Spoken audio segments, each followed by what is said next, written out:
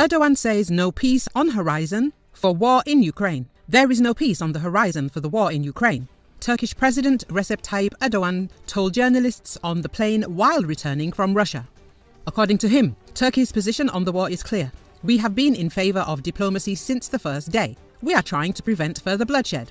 Unfortunately, the war that started a year and a half ago is still going on. He added that war has no winner, peace has no loser. We will continue to mediate as we did in issues such as prisoner exchanges. Our wish is for the war to end in accordance with the requirements of international law.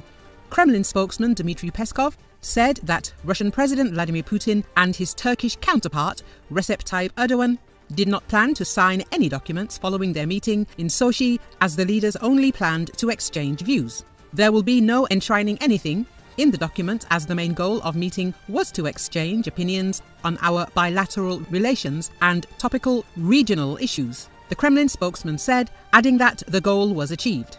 According to Peskov, the sides had very constructive and fruitful talks. The Kremlin spokesman pointed out that it was hardly possible to reach any concrete agreements. In this context, he recalled the grain deal. This is a multilateral process, which is now impossible due to the position of Western countries which have long refused to implement the conditions of the Black Sea Grain Initiative.